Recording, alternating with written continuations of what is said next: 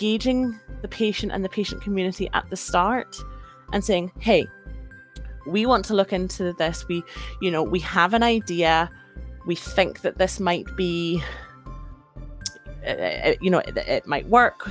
We want to do this clinical trial. We want to frame it like this.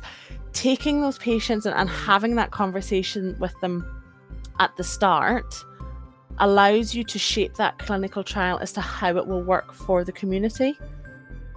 If you want to have a clinical trial where you want everybody to meet in person, but the majority of those patients would find it really difficult to travel long distances, would find it really uncomfortable to travel several hours to a hospital, or knowing that information at the start can influence your clinical trial design. It can influence how you share the information. If you're trying to treat blindness, you want to know that you have certain things in place at the start for how you're going to present the information to the patient groups. Do you need to have it in Braille? Does it need to be audio?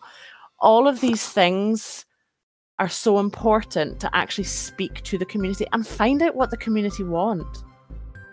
You speak to the community and say, hey, we figured that kids walk late with INVDUP Del 8P. This is something that we want to research. The community might go, that's all well and good. We'd much rather you check cardiovascular findings and seizures first, because actually that's more of a burden of disease than the late walking.